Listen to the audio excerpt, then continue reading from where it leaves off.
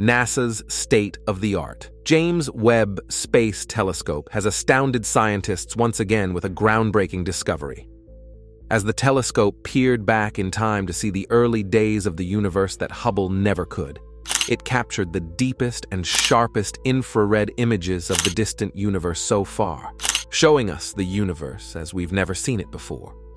But when we zoomed in on the glorious sights that James Webb kept revealing, we found something so unexpected that it actually created problems for science.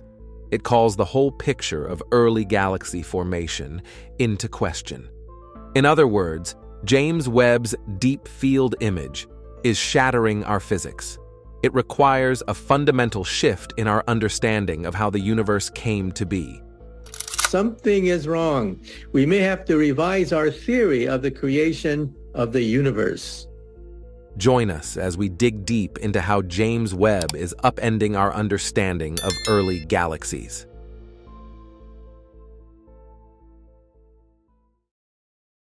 What was the universe like at the cosmic dawn?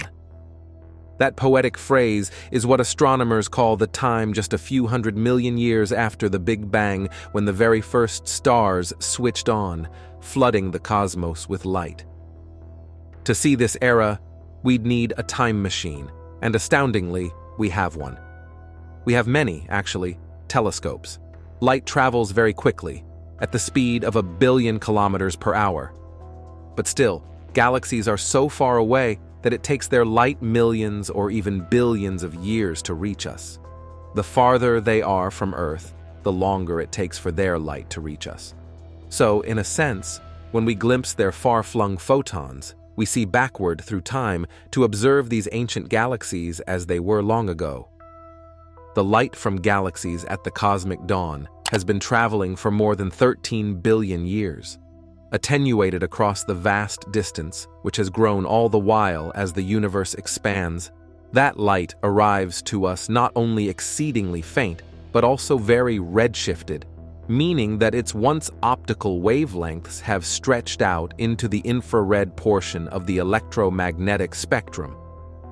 Gathering enough of it to do cutting-edge science, let alone make pretty pictures, requires a huge telescope that is keenly sensitive to any infrared glow. This is precisely why astronomers built the James Webb Space Telescope. With its huge 6.5-meter segmented mirror and multiple infrared-attuned instruments, it can see galaxies as they were, not too long after the first stars were born, and possibly, maybe even all the way back to the cosmic dawn. To push the limits of Webb's capabilities, astronomers designed a special observing program called the James Webb Space Telescope Advanced Deep Extragalactic Survey, or JDS for short.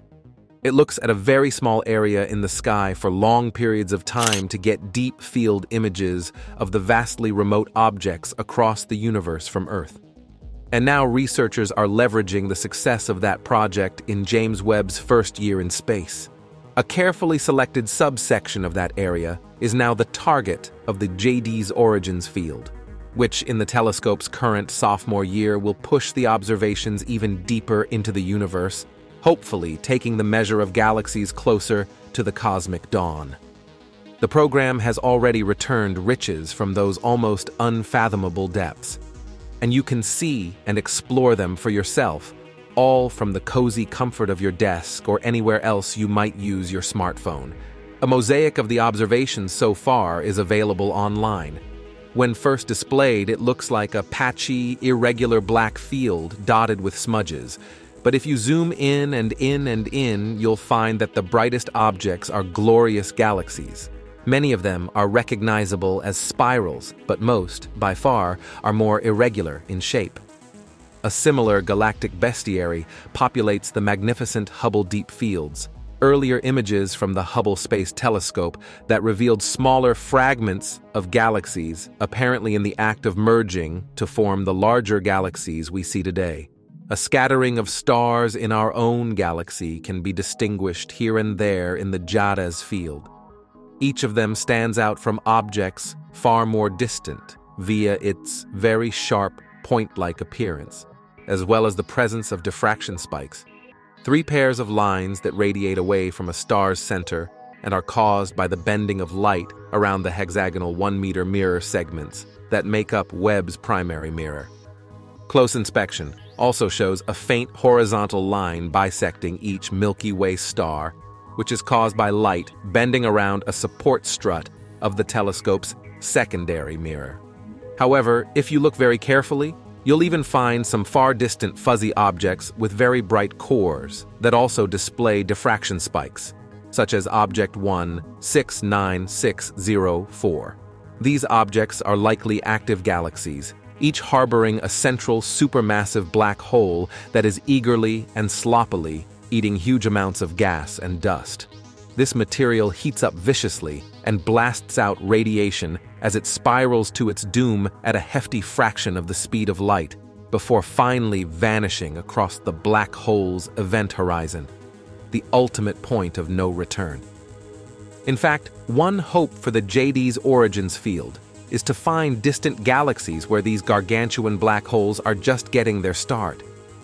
One of the biggest mysteries in cosmology is how these black holes grow to be behemoths with 1 billion times the sun's mass in less than 1 billion years. Many of the astronomical objects in this mosaic can be identified by their color, that is, how bright they appear at different wavelengths. The near-infrared camera, James Webb's workhorse instrument, has filters that select for different wavelengths, several of which are used by JADES. You can switch the display between filters by clicking the top Layers icon in the upper right corner of the mosaic's web page to see how appearances change when you change what flavor of light is observed.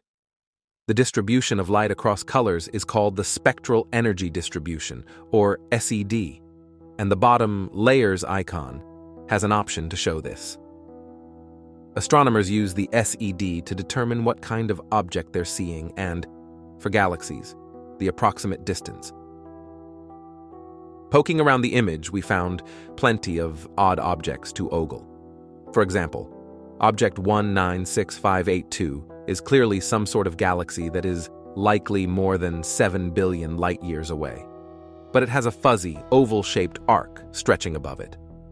Sometimes the gravity of a massive galaxy can bend the light from more distant background galaxies, warping them into unusual shapes in a process called gravitational lensing. But those arcs are usually sharply defined and thin, and this is clearly not. Another possibility is a galactic disruption.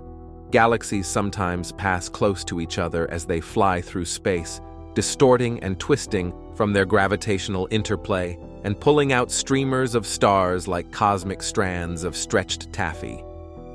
If one galaxy is much smaller than the other, it can be totally torn apart. That could be what we're seeing here.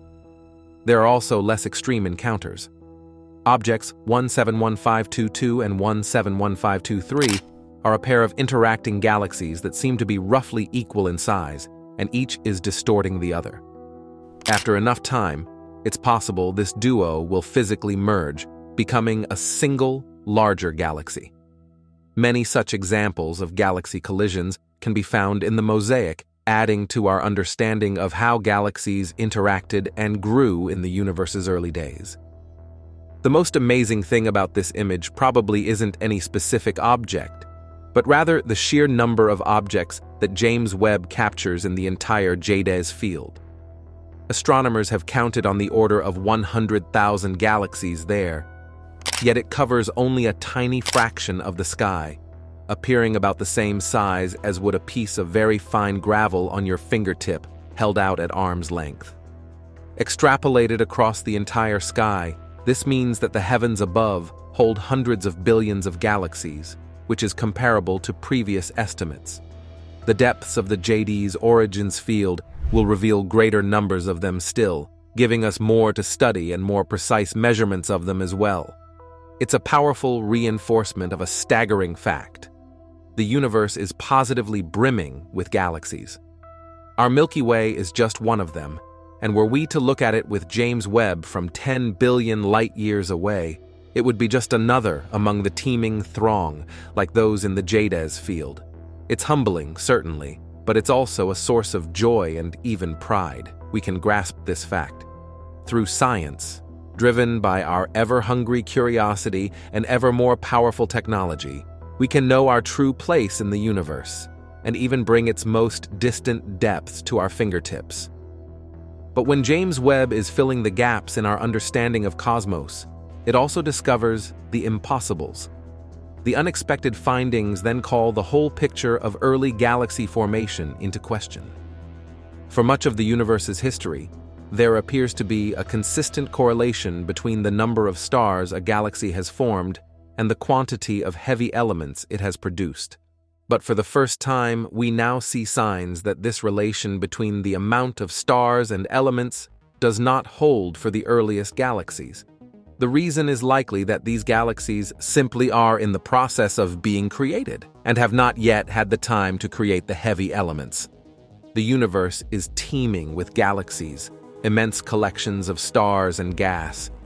And as we peer deep into the cosmos, we see them near and far. Because the light has spent more time reaching us, the farther away a galaxy is, we are essentially looking back through time, allowing us to construct a visual narrative of their evolution throughout the history of the universe. Observations have shown us that galaxies through the last 12 billion years, that is, 5/6 of the age of the universe, have been living their life in a form of equilibrium. There appears to be a fundamental, tight relation between, on one hand, how many stars they have formed, and on the other hand, how many heavy elements they have formed. In this context, heavy elements means everything heavier than hydrogen and helium. This relation makes sense because the universe consisted originally only of these two lightest elements. All heavier elements, such as carbon, oxygen, and iron, were created later by the stars. The very first galaxies should therefore be unpolluted by heavy elements. But until recently, we haven't been able to look so far back in time. In addition to being far away, the reason is that the longer light travels through space, the redder it becomes. For the most distant galaxies, you have to look all the way into the infrared part of the spectrum, and only with the launch of James Webb did we have a telescope big and sensitive enough to see so far. And the Space Telescope did not disappoint. Several has James Webb broken its own record for the most distant galaxy. And now it finally seems that we are reaching the epoch where some of the very first galaxies were created. In a new study, published today in the scientific journal Nature Astronomy, a team of astronomers from the Danish Research Center, Cosmic Dawn Center at the Niels Bohr Institute and the Technical University of Denmark in Copenhagen, has discovered what seems indeed to be some of the very first galaxies, which are still in the process of being formed. Until recently, it has been near impossible to study how the first galaxies were formed in the early universe, since we simply haven't had the adequate instrumentation. This has now changed completely with the launch of James Webb, says Casper Elm Heinz, leader of the study and assistant professor at the Cosmic Dawn Center. The relationship between the total stellar mass of the galaxy and the amount of heavy elements is a bit more complex than that. How fast the galaxy produces new stars also has something to say. But if you correct for that, you get a beautiful linear relationship. The more massive the galaxy, the more heavy elements. But this relation is now being challenged by the latest observations. As Casper Elm Heinz says, when we analyzed the light from 16 of these first galaxies, we saw that they had significantly less heavy elements compared to what you'd expect from their stellar masses and the amount of new stars they produced. In fact, the galaxies turned out to have, on average, 4 times less amounts of heavy elements than in the later universe. These results are in stark contrast to the current model where galaxies evolve in a form of equilibrium throughout most of the history of the universe. The result is not entirely surprising, though. Theoretical models of galaxy formation, based on detailed computer programs, do predict something similar. But now, we've seen it. The explanation, as proposed by the authors in the article, is simply that we are witnessing galaxies in the process of being created. Gravity has gathered the first clumps of gas which have begun to form stars. If the galaxies then lived their lives undisturbed, the stars would quickly enrich them with heavy elements. But in between the galaxies at that time were large amounts of fresh, unpolluted gas, streaming down to the galaxies faster than the stars can keep up. The result gives us the first insight into the earliest stages of galaxy formation, which appear to be more intimately connected with the gas in between the galaxies than we thought. This is one of the first James Webb observations on this topic, so we're still waiting to see what the larger, more comprehensive observations that are currently being carried out can tell us. There is no doubt that we will shortly have a much clearer understanding of how galaxies and the first structures began their formation during the first billion years after the Big Bang, Caspar Elm-Heinz concludes. While unlocking the secrets of the early universe, James Webb also is living up to its hype, pushing forward our search for life in other worlds. Recently, the Webb telescope has just detected methane and water vapor in the atmosphere of a Jupiter-like world located around 163 light-years away. Astronomers made the discovery by using this powerful infrared space telescope to watch the extrasolar planet or exoplanet WASP-80b pass by the face of its parent red dwarf star, which it orbits roughly once every 3 Earth days. Astronomers have spotted water vapor in the atmospheres of around a dozen planets thus far, but the detection of methane, though commonly found in the atmospheres of solar system worlds like Jupiter, Saturn, Uranus, and Neptune, using space-based spectroscopy has been far rarer. That is what the team, including Arizona State University scientists Louis Wellbanks and Michael Line of the School of Earth and Space Exploration, and Bay Area Environmental Research Institute researcher Taylor Bell have now done with the James Webb Space Telescope. This was the first time we had seen such an obvious methane spectral feature with our eyes in a transiting exoplanet spectrum, not too much unlike what could be seen in the spectra of the solar system giant planets a half a century ago, Wellbank said in a statement. To be clear, this isn't the first time the Webb telescope has discovered atmospheric methane. For instance, the observatory discovered such molecules around exoplanet K-1218b earlier this year. WASP-80b is classed as a warm Jupiter because it isn't as close to its parent star as so-called hot Jupiters are, but is still closer than so-called cold Jupiters. The original Jupiter, the largest planet in our solar system and the gas giant that gives this category of planets their names, is technically a cold Jupiter. Due to this relative proximity, distinguishing WASP-80b from its red dwarf star is no mean feat. In fact, it's even the capabilities of the $10 billion time machine. It's the equivalent of spotting a single human hair from a distance of 9 miles or 14.5 kilometers away. Fortunately, astronomers have a way to tackle the challenge. They basically wait for WASP-80b to transit the face of the red dwarf it orbits, then observe a collective spectrum associated with the planet. Because chemical elements and molecules absorb light at characteristic wavelengths, looking at the combined spectra and comparing it to the star's solo spectra reveals distinctive fingerprints of specific molecules in a planet's atmosphere. According to Wellbanks, using the transit method, we observed the system when the planet moved in front of its star from our perspective, causing the starlight we see to dim a bit. It's kind of like when someone passes in front of a lamp and the light dims. During this time, a thin ring of the planet's atmosphere around the planet's day-night boundary is lit up by the star, and at certain colors of light where the molecules in the planet's atmosphere absorb light, the atmosphere looks thicker and blocks more starlight, causing a deeper dimming compared with other wavelengths where the atmosphere appears transparent. This method helps scientists like us understand what the planet's atmosphere is made of by seeing which colors of light are being blocked. But the team didn't stop there. The scientists used another method to measure the atmosphere of WASP-80b too. Like all planets, WASP-80b emits some of its light in the form of thermal radiation. Both the wavelength category and intensity of this light are dependent on the temperature of the planet. This proximity of WASP-80b to its star gives the planet a surface temperature of 1025 degrees Fahrenheit or 552 degrees Celsius.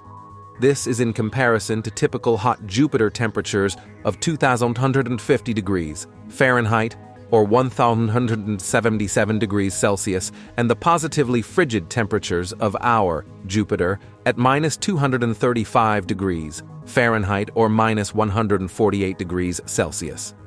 Warm and hot Jupiters are also tidally locked to their stars, meaning they have hotter, permanent day sides that always face the star, and permanent cooler night sides that always face out into space. Just before WASP-80b eclipses its star, its day side is pointed toward Earth, meaning measuring a dip in light coming from the star during the eclipse reveals infrared light coming from the planet as a result of its thermal emissions. This gives astronomers eclipse spectra, with light absorption patterns connected to molecules in a planet's atmosphere. These patterns sort of appear as a reduction in the planet's emitted light at specific wavelengths. Combining the eclipse and transit data allowed the team to see how much light was both blocked and emitted by the atmosphere of WASP-80b at different wavelengths. Then, the researchers used two different models to simulate what the atmosphere of a planet like WASP-80b would look like under the extreme conditions of a warm Jupiter. One model was strict, accounting for existing physics and chemistry to determine the levels of methane and water that can be expected from such a world. The other model was more flexible, trying millions of different combinations of methane and water abundances and temperatures to find the recipe that best fits the data. Comparing transit and eclipse data to both models led the team to the same clear conclusion. They had definitely detected methane in the atmosphere of WASP-80b. As Line explained, before the James Webb Space Telescope, methane had remained largely undetected, despite expectations that it could have been detected with the Hubble Space Telescope in planets where it should have been abundant. These lack of detections generated a flurry of ideas ranging from the intrinsic depletion of carbon to its photochemical destruction to the mixing of deep methane-depleted gas. The next step is to explore what the chemical composition of WASP-80b can tell scientists about the exoplanet's features, formation history, and evolution as they pertain to methane and water abundances. Such studies would allow the team to infer things like the ratio of atmospheric carbon to oxygen, too. This ratio is something that varies based on precisely where a planet forms around a star. It could reveal if WASP-80b formed where it now sits, or if it was born further out before migrating toward its star. The team will also compare the atmospheres of warm Jupiters outside the solar system to those of planets orbiting the Sun, harnessing samples and data collected by space missions that have already visited Jupiter and Saturn. Not only is methane an important gas in tracing atmospheric composition and chemistry in giant planets, but it is also hypothesized to be, in combination with oxygen, a possible signature of biology. Webb concluded. One of the key goals of the Habitable Worlds Observatory, the next NASA flagship mission after James Webb and Roman, is to look for gases like oxygen and methane in Earth, like planets around Sun, like stars. That's all the information that we have for you today. Don't forget to give us a thumbs up if you enjoyed today's episode, subscribe if you haven't already, and hit the bell so you never miss out on future episodes. And be sure to also tell us what you think about today's content. Everyone's support motivates us to continue delivering quality content and to always improve. As always, thanks for watching, and we will see you next time.